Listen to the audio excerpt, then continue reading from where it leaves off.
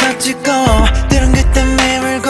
힘들어할 때면 난 희망을 느끼고 아무도 모르게 맘 아프고 네 작은 미소면 또 담담해지고 네가 혹시나 내 마음을 알게 될까봐 알아버리면 우리 멀어지게 될까봐 난 숨을 죽여 또 입술을 깨물어 제발 그를 떠나 내게 오길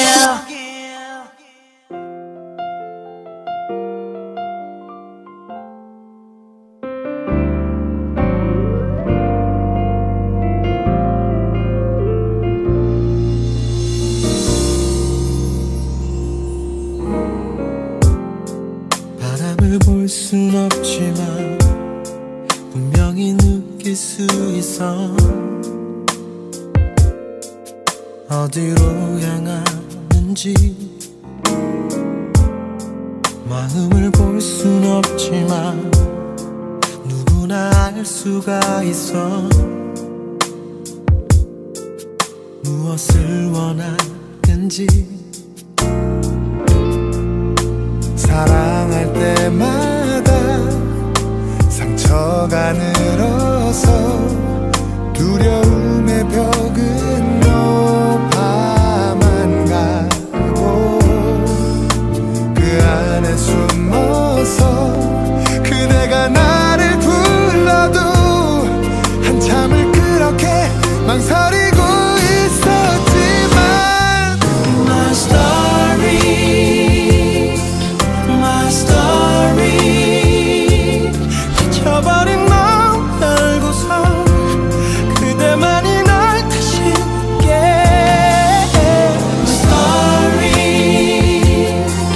My story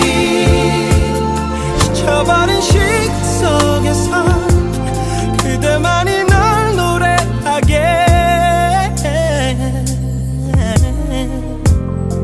아무리 힘껏 안아도 잡을 수가 없었어 변해버린 마음은 또다시 잃게 될까봐 못 본 채 했었지 사람도 내 사람도 잡힐 듯 하다가 멀어져만 가는 또 세상